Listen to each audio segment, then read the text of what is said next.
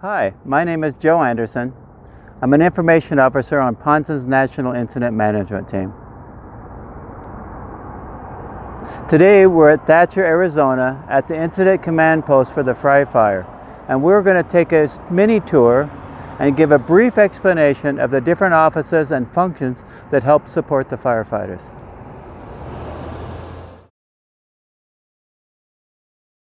As we first enter ICP or camp or incident command post, we run into information in case you need to know what's going on, and we have security. It's important that every camp, ICP, has security to make sure that our firefighters are safe and protected.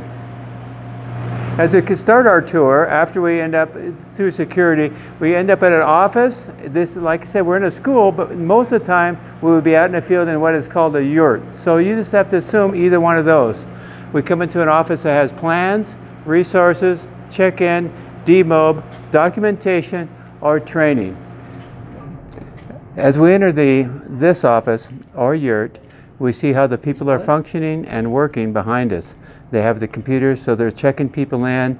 They're getting ready to demobilize people that are leaving the fire, and taking care of the plans and all the documentation that's taking place.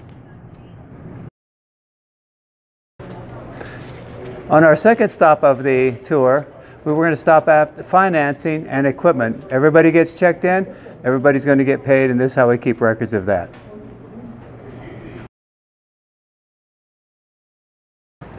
In the finance area, we have the folks that are recording the timesheets for the equipment, for the personnel, and for supplies. This is the ordering office and logistics office, and they're filling orders from the line to get equipment up to the firefighters.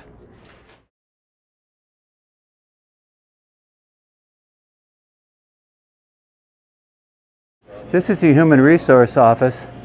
And this is the human resource officer, and he is the mitigator for issues that come up between four firefighters.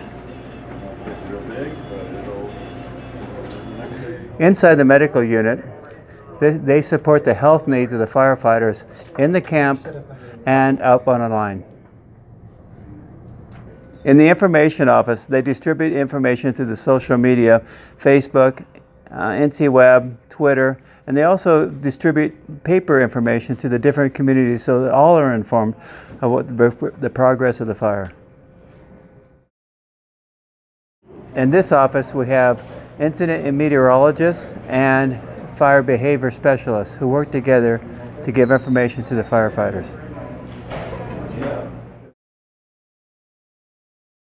In this office we have situation, and they're the ones that make the plan, the daily plan and the weekly plans, and we also have the map making personnel.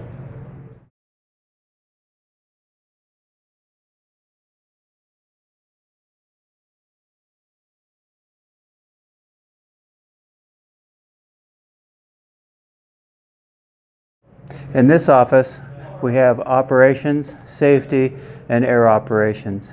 These are the folks that take the plans and then put them in daily operations for the folks that are out on the fire.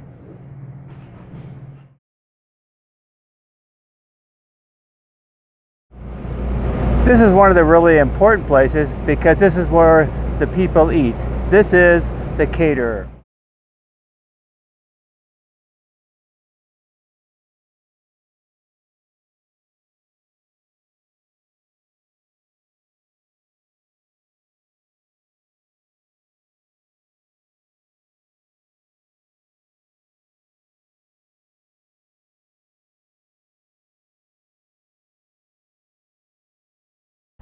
Behind me is the information board.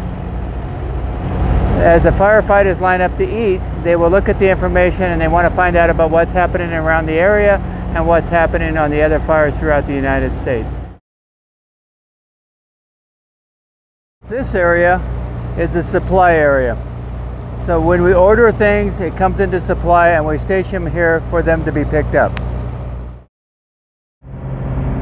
When the firefighters end their shift and come down for the evening, they end up putting their tents up and sleeping.